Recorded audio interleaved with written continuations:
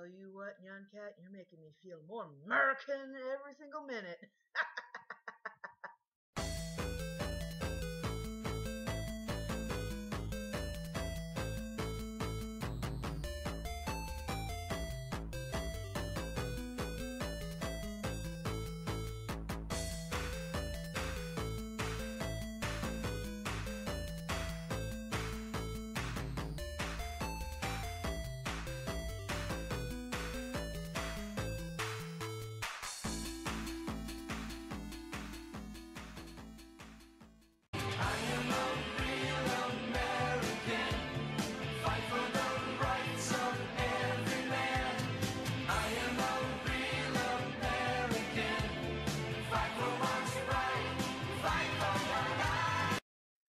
Stereotypes!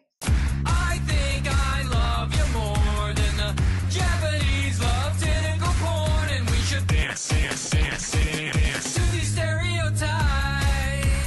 That's right. Stereotypes. We all have them.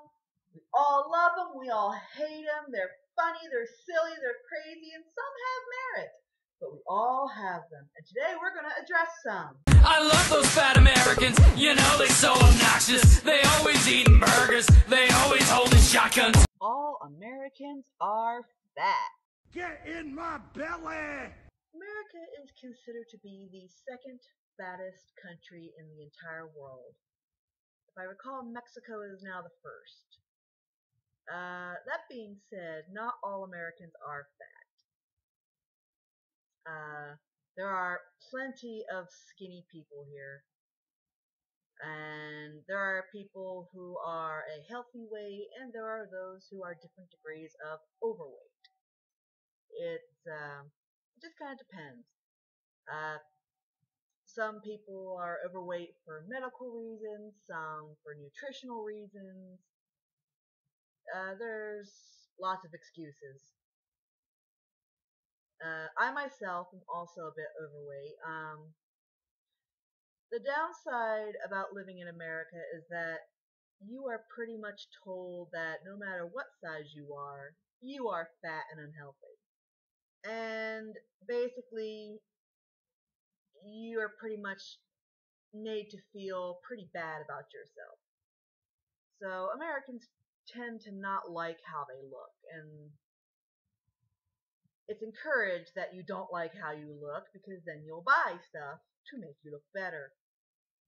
But that's not here nor there. So yeah, there are a lot of overweight Americans, some very overweight and some not so overweight, reasonably within the wiggle room. Some Americans are very skinny. So it just depends, not everyone is the same. It does feel kind of hurtful as an American, especially one who is a bit overweight, to think that people act like there's not fat people all over the place and that we like being fat. We don't. I am naturally stocky, meaning when I was young I was always kind of broad. My upper body is actually pretty normal. This is pretty much what I've always kind of looked like. I've always been broad-shouldered. I've always had a kind of a broad chest. Being the size that I am, I don't like people looking at me. I don't really even like being on video. So this is actually, like I said, it's outside of my comfort zone because I don't want people looking at me. I know I'm big. I don't want people saying I'm big. I'm well aware of that, and that's just how it is. I've tried losing weight, and while I lose the pounds, I don't always lose the mass. I always have a big frame. So even if I'm lighter, I'm still a stocky person. But by most people's standards, even if I am at a healthy weight, I still appear fat because that's just how I'm framed. So it is kind of a touchy topic and a hurtful one to Americans. We are well aware that we are not very healthy overall, and we are improving. There are more options opening. But a lot of us do feel like we should be allowed to enjoy an unhealthy meal once in a while. And we are not the only country that does this.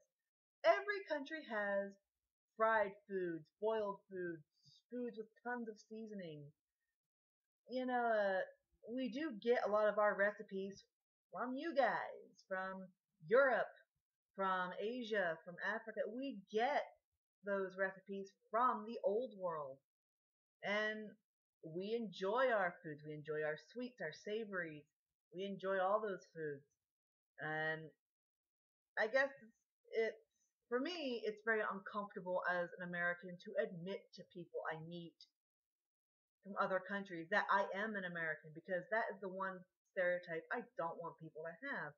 I don't want people to think that I'm just, that stupid, lazy, fat person who does nothing but eat junk food. I do enjoy junk food, but I also eat foods that are cooked, nice home cooked foods. I like to eat at nice restaurants, not just fast food restaurants. And, I would like to think that just because I enjoy food, I shouldn't be shamed for that. Or if I enjoy, uh, if I enjoy a burger once in a while, that I shouldn't be made to feel ashamed for that. So yes, Americans are generally heavy, but not everybody. Uh, in fact, if you go into a lot of stores, most of the sizes on the shelves are for smaller people, with very few options for larger people. Americans only eat unhealthy and fried foods. They also only drink soda. Again, when it comes to food, yes, Americans do have a lot of fried foods. We will pretty much deep fry damn near everything. We love our fried foods. We'll fry pretty much anything. That being said, we do have a lot of healthy options. We do have organic foods. We do have stuff like that. The problem is that a lot of them are expensive, and a lot of Americans can't really afford to buy the organic stuff full time. We do eat a lot of greasy foods too, but that's not all we eat. We have a mix, and it depends on each person, each household. Some people will eat takeout every night. Some people will eat fried foods every night. Some people will cook nice, full, nutritious meals every night. It just really depends. It depends on who and where, and every region has their own typical menu. But again, it is true to an extent. We do eat a lot of fried foods, and it is a favorite. We love our cheese and fried food and all that stuff. We love that stuff. But not every American does. I have friends who cannot eat a lot of that stuff, and they get sick off of it, so they can only eat specific healthier foods. For me, I just figure, I can eat pretty much anything. As far as sodas are concerned, Coca-Cola, Pepsi, a lot of Americans do drink it. I know I drink a lot of it. I will drink almost nothing but soda. And we call them different things. We call them soda, soda pop, uh, we call it Coke, which is a brand, but we still call it that. We also call it cola. Cola is a nice generic term. Soda and cola, I think, are some of the more good generic terms for it. But I personally do drink a lot of soda. I will sometimes drink juice, and I very rarely drink water. I will almost always have cans of soda, preferably Coke. I do like Coca-Cola. But I will drink other sodas too. But that's just me. Not every American is like that. I happen to be like that.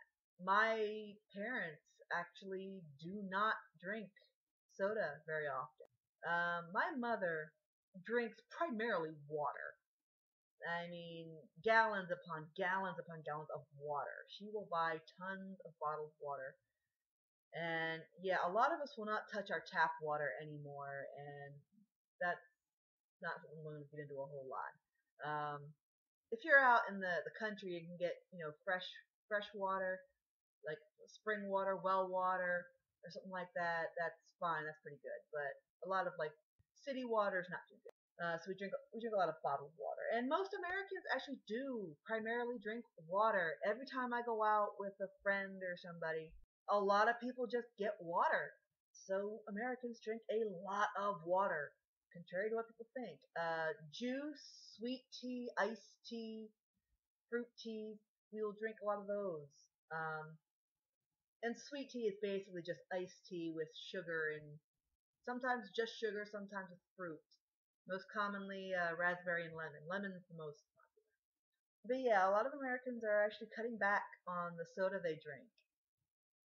So you will see a lot of people doing water, juice, Powerade, Gatorade, sports drinks. And depending on where you live here, sports drinks are actually really beneficial. Like if you're very active, it's a very beneficial thing to drink. If you live in areas like Arizona, New Mexico, Texas, where it's hot most of the year, and it's very, very easy to get dehydrated, it's a good thing to have.